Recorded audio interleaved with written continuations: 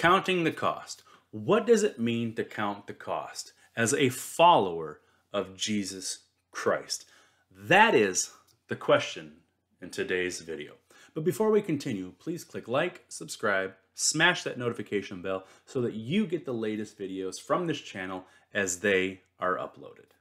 And this video is timestamped, so please check that out in the description below. So what does it mean to count the cost? That's the question.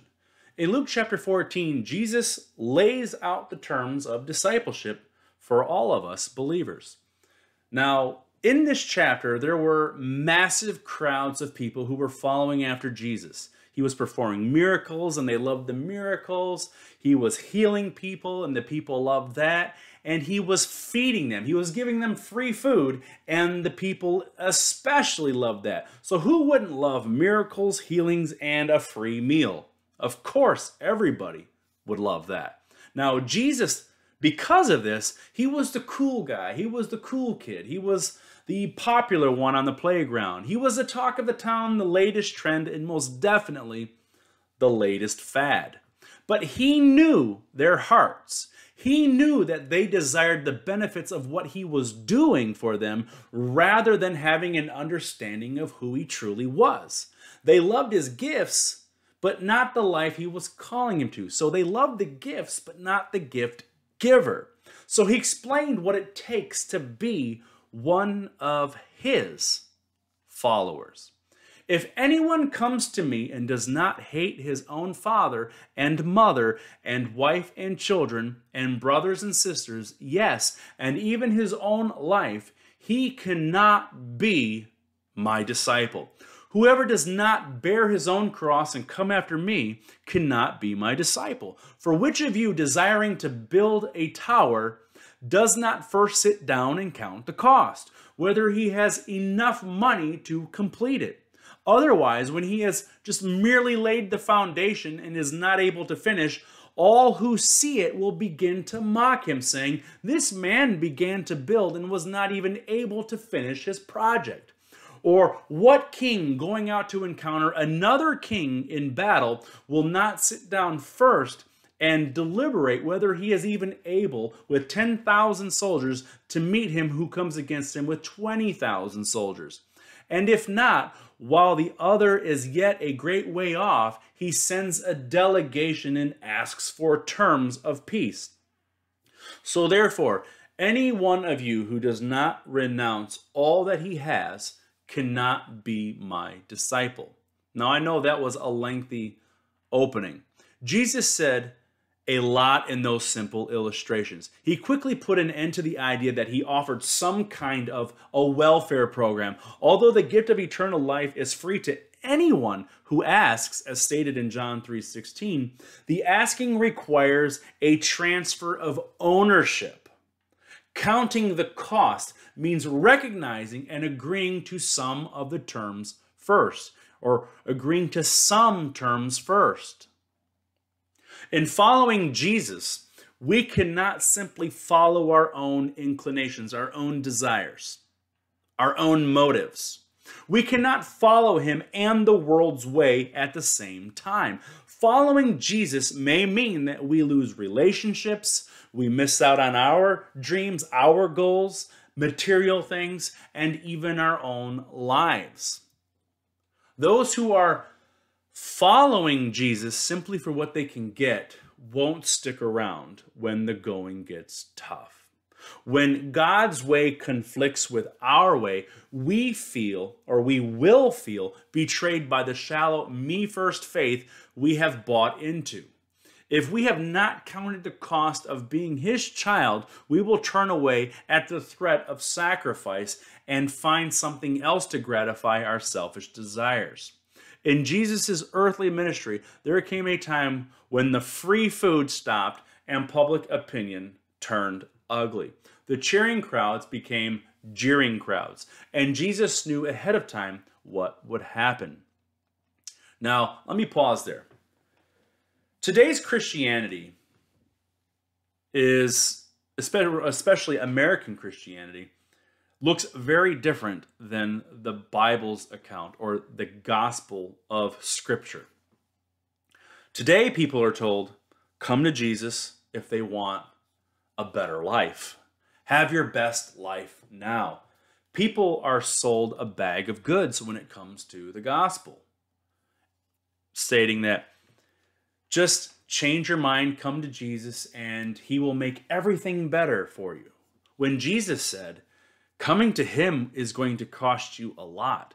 And in fact, you're going to go through trials and troubles and persecutions just because you are his follower.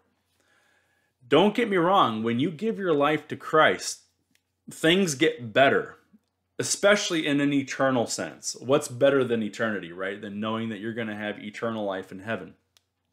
But to come to Jesus because you're expecting him to fill your bank account or to fulfill all of your wanton desires of your heart, and that he is just going to be a genie in a lamp and he's going to be someone who's there to fulfill all of your wishes and all of your desires, you're going to be let down. You are going to be in for one big bumpy ride. And I fear that the gospel that is being presented to people nowadays is a feel-good, carnal, fleshly message where it's not about coming to saving faith because you are spiritually dead and bankrupt, because Scripture says, while you were yet dead in your sins, Christ died for you.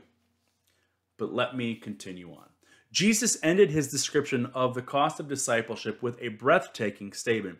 Any one of you who does not renounce all that he has cannot be my disciple.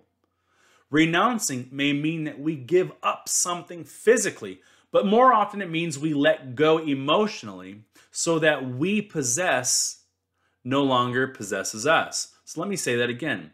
More often it means that we let go emotionally so that we possess no longer possesses us. When we become one of his, we cannot continue to belong to the world. We must make a choice, for we cannot serve both God and money, or God and the world, or God and ourself. The rich young ruler, when confronted with that choice, turned his back on Jesus. Suppose you learned that you had been given an all-expense-paid condo on a beach in Tahiti, complete with airfare, a car, food, and a maid. You could brag about your new lifestyle, plan for it, and dream about it. But until you pack up and leave your current home, the new life is never really yours.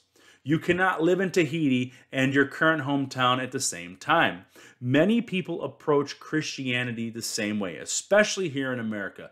They love the idea of eternal life, escaping hell and having Jesus at their beck and call, but they are not willing to leave the life they now live.